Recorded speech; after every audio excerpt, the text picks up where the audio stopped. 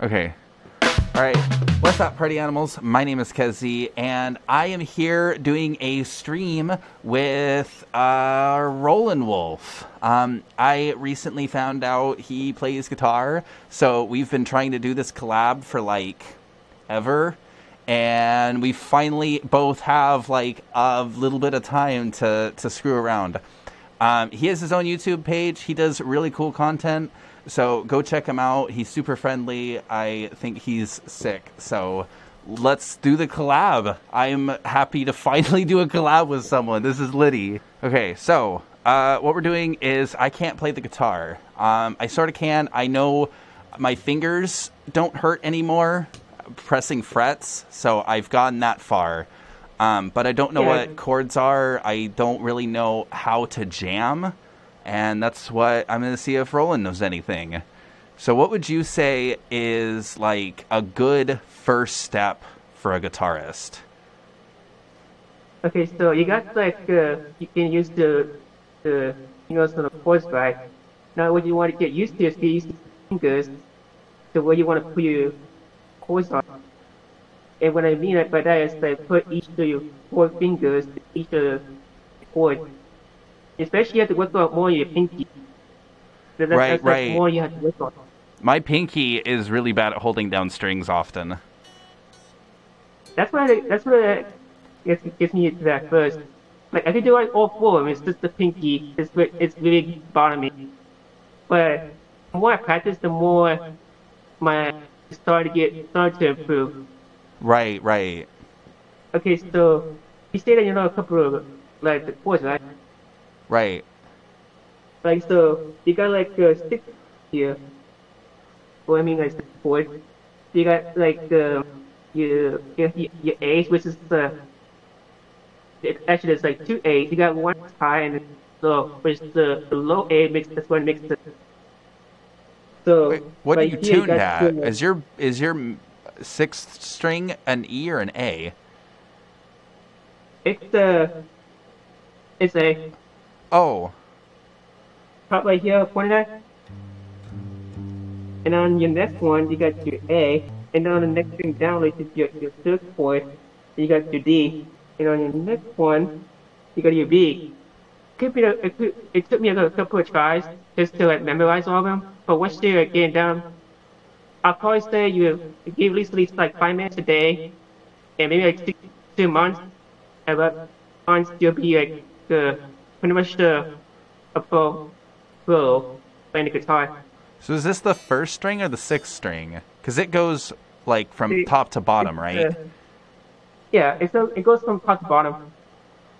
Okay. Right here is the 6th string. Okay. It took me a while just to, like, learn all the chords by memory. But if you do this like maybe like every 5 minutes and maybe 2 months, then you should be start seeing the approval. So even just 5 minutes a day, like, you don't even need to spend, like, you know, a whole hour practicing chords.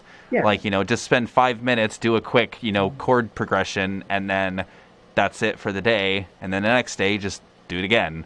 I mean, yeah. After, like, a few months, that's like, what, 5 times 90? Yeah, and if you want to, give it at least a break here and there. But just do like 5 minutes a day, then you should be pretty good at it in no time. I'd say, like, practice with your fingers. That way you get your fingers to be, like, more flexible as you play the guitar. Because I remember the first time I tried it wasn't as flexible. But the more I start practicing the guitar, more it's more flexible when I can play it. Plus, you have to, like, bend your finger as you're playing it.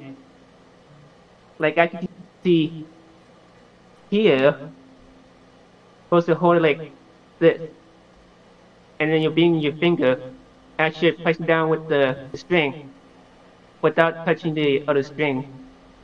Oh, yeah, that's something that's, like, hard to do, because you gotta, like, use, like, the narrowest part of your finger Yeah, because, like, I can't... Fretting with my pinky actually hurts for the most part. If I do like this with the touching with the other one, if I touch with the Oh, yeah, yeah, yeah. one If, like, finger, you use the big pads of your finger, the... Well, now I'm pressing too many strings. But, yeah, you don't get the string ringing out, do you? I said, what else do you know? What else do I know? Yeah. Hardly anything. I barely know, like, what I could be doing. Because, like, I know that one of my friends told me to, like, try practicing scales. But I don't know what a scale to practice is. Because, like, you know, people shred and they're like, nah, and they're pressing, like, a bunch of buttons or fretting a bunch of things. But I don't know, like, do you... So, like, I mean, obviously you can play on the big string, but, like, that's not very dynamic, because, like, what you can also do is, you know, there's a lot of notes, like, you know, I could play an E here, but I can also play, like, an E, where's the E? Yeah, I can play an E on this string, or I can play an E here on this string, and they're both E, but they're both the same E, but they're both in very different spots. Yeah, I was like, at first when I started playing it. Another thing that you probably know is you have to know each of the chords that are pushed on. Because if you don't know any chords, then you just push, you know, without Right. even knowing. Yeah, I can't, like, even, like, you can't press random keys on this, because, like, I could make some sort of shape with my fingers, and I make, you know, I don't know, something that sounds like a dead clown, and it's not exactly pleasant without knowing, you know, what you're... I mean, it's just the same thing as the piano, and that's why I kind of like the piano more. Not that I don't love the guitar, it feels much more connected, but the piano... if you only press the white keys, you're at least playing in C major. Like, here, you can't just, you know, pick one string and decide, all right, that's a scale, because, you know... Yeah, it's like all not just everything. Yeah, there's a pattern of steps, and it's difficult to have a full-on jam before you kind of know what you're doing. Yeah, exactly. Like, after I got this guitar, I also got a piano, by the way, which it didn't come with, dude. But it's almost like playing the guitar, actually. Like, playing the piano was, for you, for example, you actually play the guitar, not.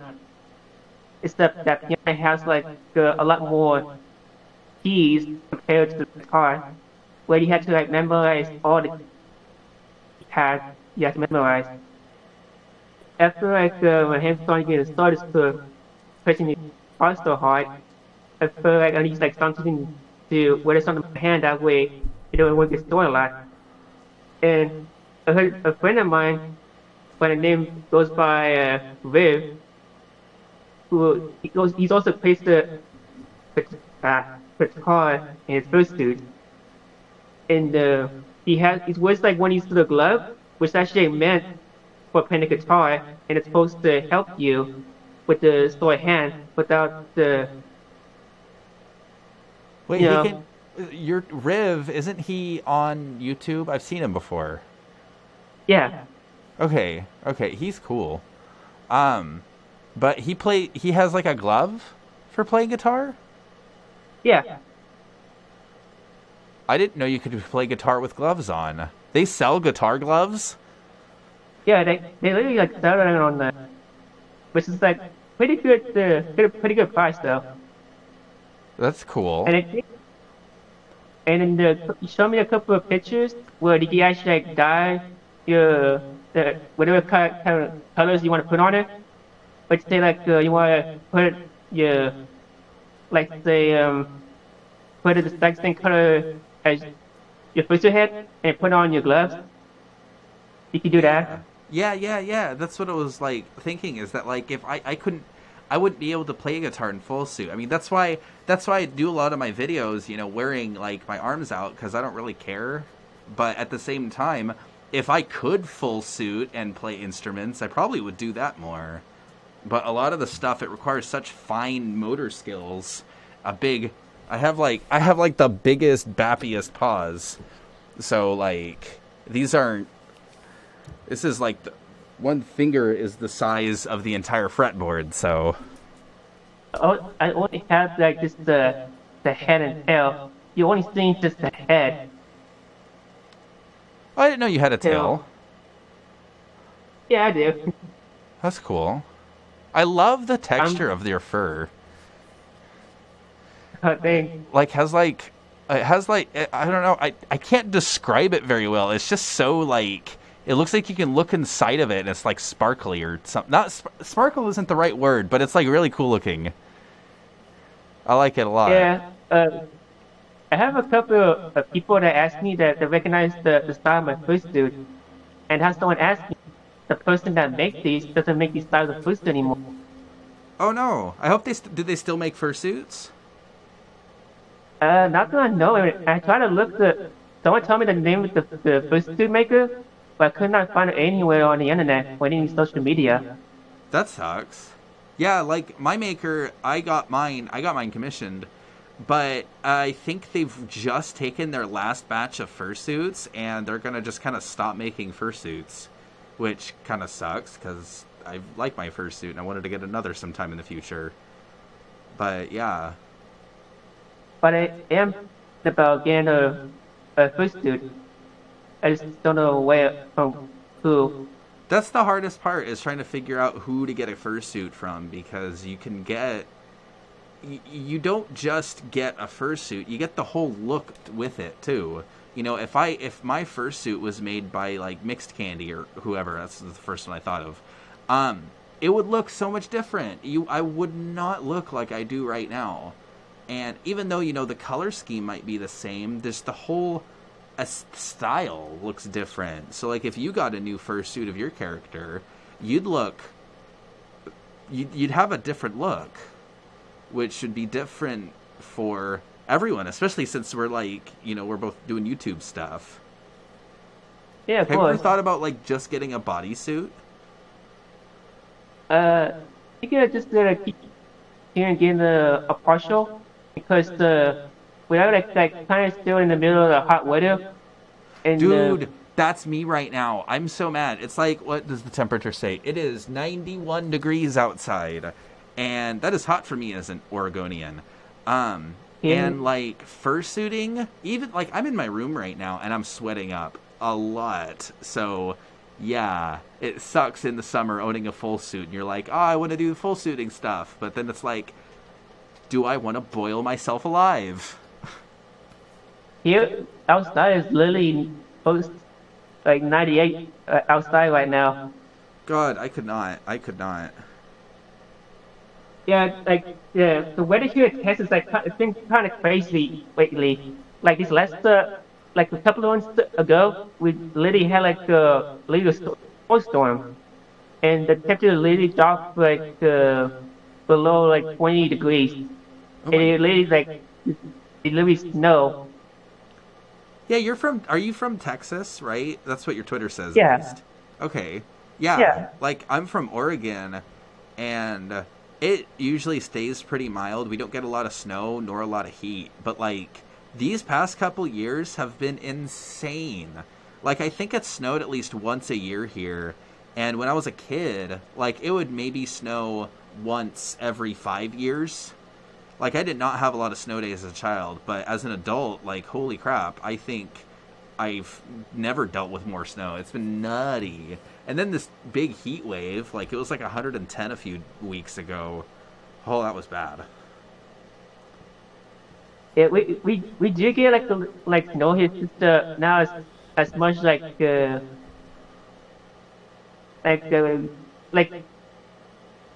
we actually, last time we had this much snow, it was since the 1985 or 1986. Holy that was like crap. the very last time they really had like a lot of snow. and my gun had like some old photos of it, where it really has a lot of snow. Yikes. It's like pretty crazy though. Yeah, I bet. And not only that, like almost the entire city, actually the whole state, went out without power and heat, and our water supplies literally just froze up. Holy crap. Well, I'm glad you're still safe. Goodness, that must have been scary. Yeah, lucky I came prepared. I had the propane, I had the generator going. That's fair, So, yeah. That's one thing I've definitely heard a fair amount with, like, Texas kind of lifestyles is very much a prepper type of life where, you know, you have a lot of stuff ready for disaster. And, like, you gotta, like, I've kind of had a cushy life in Oregon because we don't have tornadoes, we don't have snowstorms, we don't have a lot of heat, or at least didn't. And, like, things have been pretty not natural disasters. But, like, you know, you live somewhere in, like, Florida, you're gonna have, you know, like, a hurricane is just the way of life. Alright, I don't know if I can go on for much longer because it has been like almost 30 minutes. So do you have any closing tips, tricks, statements, ideas? Because I'm like a puddle right now. I'm sweating to death. I say like the one tip I could give you, especially like for those of you that are watching, always like keep practicing every 5 minutes, and then just to give it a time to practice, and then you be fun in no time. Just give it a little bit of time. Honestly, yeah, big agree. Any kind of practicing is more important than none. You know, a lot of people, especially like if you're old, like an adult, like you're like, oh, I don't have any time. I have to work. I have to go to school. I have to do homework. I have to do this and that and the other thing. But like, you know, if you've spent, you know, if yesterday you spent, if you watched this video, you probably could have spent that time better, you know, playing an instrument or learning the craft that you want to learn. Even if you only spent 5 minutes watching something, if you just turn that 5 minutes into, you know, practice time, that's now Like, more practice for you. for example, I live work like 12 hours a day, 7 days a week. I don't get here till like close to 5, but I still make enough time play the guitar, do YouTube. So pretty much I try to make time what I have. Right, right. And that's what you got to do is that, you know, there's always time in the day. It's just a matter of how you want to spend it. And, like, that's something that I've struggled with by far is, like, you know, I'll spend 2 hours on TikTok and, like, oftentimes I can get a video out and edited within 2 hours. So, you know, there's definitely a balance to what you'd rather be doing. And if you want to get better at something, you got to practice. And you don't have to do a ton of practice. You know, you don't have to dedicate your life and soul to the instrument. But, you know, spend a little bit of time with it. Learn the keyboard or learn the frets and stuff like that. That was something I did when I first got into the guitar, was just trying to get used to my fingers pressing the frets. And at first, I could only last a few minutes a day because it would just start to hurt too much to keep going. But eventually, the pain just went away, and I could finally play. At least I could fret notes as good as, you know, some of my friends. And it was nice to be able to actually feel like I could play the instrument instead of just suffering the whole time. And that definitely adds a ton if you're starting out playing a guitar, is like once the pain stops, it starts being a lot more interesting. But yeah, thanks so much for watching. Bye-bye. Bye.